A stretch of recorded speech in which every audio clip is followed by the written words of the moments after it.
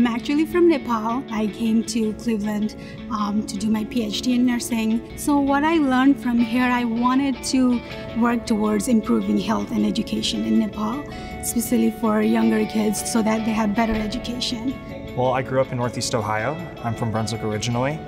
And I just had the privilege of going to Case because I wanted to stay integrated in a close-knit community of Northeast Ohio. I'm originally from Chicago. I actually started working, doing some consulting work for a medical equipment company. And one particular director of nursing at a wound center, she was like, "You're very good at your job, but you're underselling yourself. So I think you should check out this program." I applied, and I'm here now.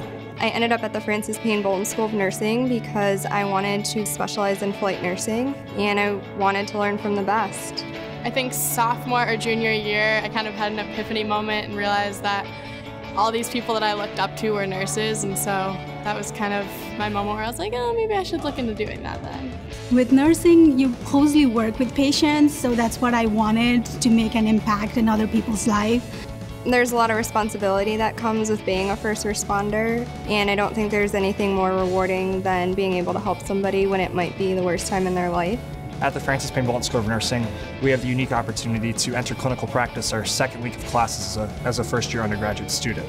So when I go to clinicals and I go to lab and I actually have to perform the skills, I get to see right away where my studying is going. The simulator that the Dorothy Ebersbach Academic Center for Flight Nursing received has been amazing. It allows for a whole nother level of flight nursing training and education. The grad entry Master of Nursing program is really, really cool for people who think they wanted to be in healthcare and work with patients, but didn't really know what kind of avenue to take. They really prepare you for what you're going to be doing once you go forth and leave here and get employed in the workforce. So in addition to the great experiences I had as a clinical student, I had the unique privilege to participate and collaborate with tons of great mentors who inspired me to become the nurse I am today. I grew up in Cleveland, Ohio, and chose to stay in Cleveland for my nursing degrees because of the 4 major healthcare systems we have and the multiple nursing opportunities that are here in Cleveland.